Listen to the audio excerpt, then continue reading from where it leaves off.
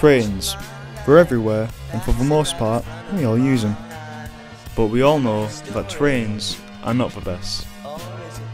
Since 2006, rail fares have risen 56%, which is twice as much as wages have risen.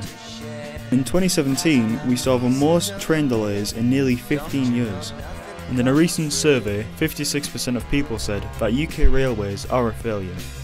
On top of this, Parliament itself has said that UK's rail system is no longer fit for service. This isn't surprising considering that a journey from London to Bristol costs £96.50, whereas in countries like Italy and Belgium, similar length journeys are as low as £16.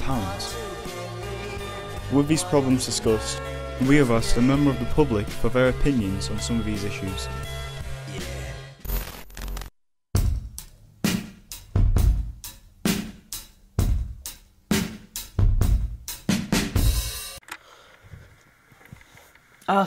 One minute. I get to that point where train delays are really bad and then I forget. I think train delays are really bad.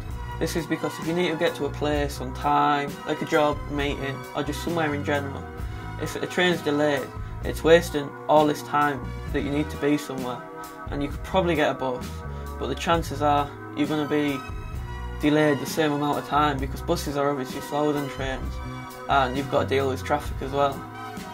And it's not helpful, and it's a big waste of time. As well, I think not only public transport, I think delayed freight trains are also like really bad.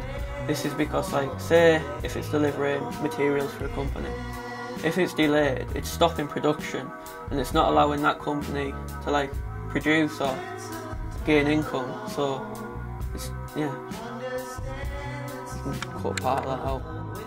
I believe ticket prices are extortionate. This is because they're getting more expensive each year and it's becoming unable to ride the train due to how high the prices are.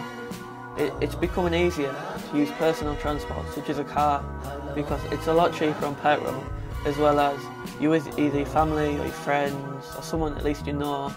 It's clean, and it's like, well, as unfortunate as it is, I don't think trains will last if they don't change. For the reason being that the ticket prices are just going higher and higher each year, and it's becoming impossible to buy a ticket that's cheap and where you want to go, especially for a return. As well as the reason being that the trains are usually messy from other people that have been on there, and it's genuinely an uncomfortable experience. However, if they do change and they become cleaner and more efficient and a lot cheaper, for example, I think more people would start to use them more and they'd become more popular because it'd be a faster way of transport as well as it being clean and nice.